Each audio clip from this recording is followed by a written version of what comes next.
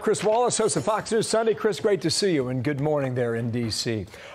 You watched everything yesterday, as we did here in New York. You were on a phone call with a lot of reporters from the White House as well, getting their take on it. Where do you think the Biden presidency is now after yesterday and then last night? Well, not in good shape.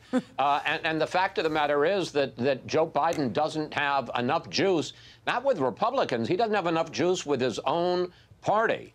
Because remember, this has nothing to do with Republicans. This is something that his party could do.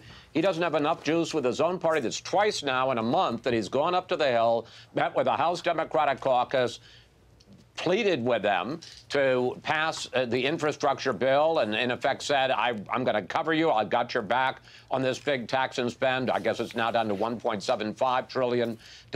And as you just saw in Chad's piece, the left wing of the party, that's not enough for them.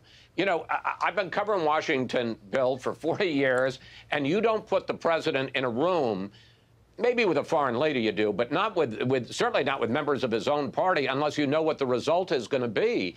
And you normally know the result because either people are too supportive of him or too scared of him to buck him. But that's not true with Joe Biden. He goes up there and he says, my presidency and the House and Senate Democratic majorities will be determined by what happens, he said, in the next week. But he really wanted it yesterday, and they ignore him. They give him the back of their hand. So that's not a good sign for a president when he doesn't have enough juice within the members of his own party to get an important bill passed. All right, let's move on to the gubernatorial race in Virginia. And I want to look at this poll and then have you react to it.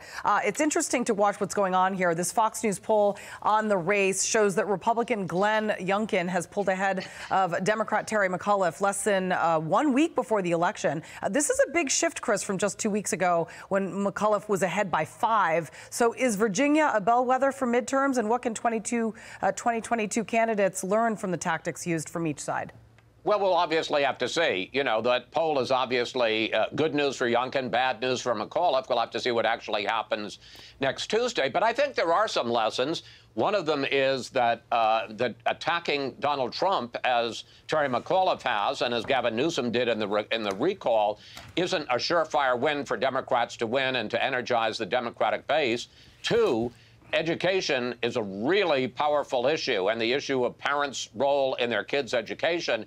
And it may just be that this is a way. You know, we saw suburban voters, particularly suburban women, really flood away from the Republican Party in their opposition or disenchantment with Trump policies and Trump behavior. It may just be that education is a really effective way for Republicans to win them back. And let me say, if you think that the Biden agenda is having a tough time right now, and it is, if Terry McAuliffe, in a state that Joe Biden won by 10 points a year ago in the 2020 election, if it goes for a Republican against a popular former governor, Terry McAuliffe, next Tuesday, you're going to see Democrats run for the Hill. And You're exactly right. They're going to want to go as far away from Joe Biden and the Democratic agenda as they can. And if it was tough to pass these bills in Congress this week, after if, and you know, we don't know what's going to happen. Sure. If McAuliffe loses, it's going to be even tougher next week. That's going to make for a very difficult week for this administration.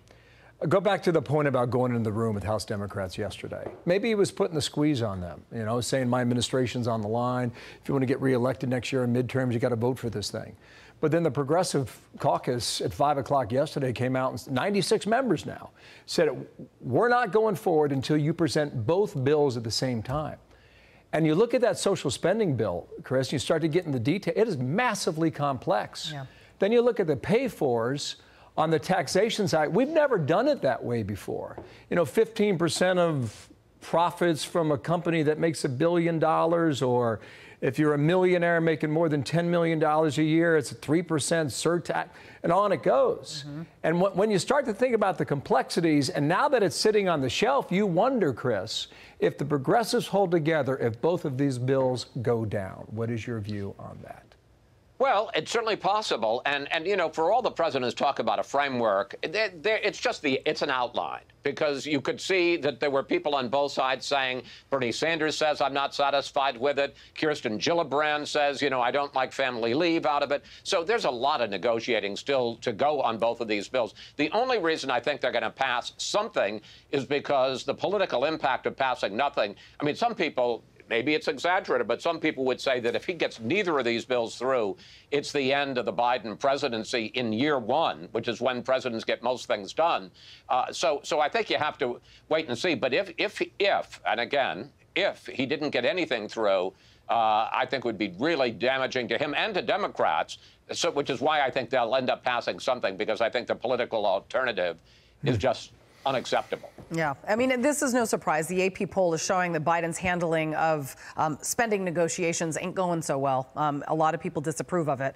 Here is case in point. Chris Wallace, thank you very much. Nice to see you, Chris. We'll see you on Sunday. Bye, guys. Okay, coming up, Fox News Sunday, check out Chris's exclusive interview with Pete Buttigieg, Secretary of Transportation.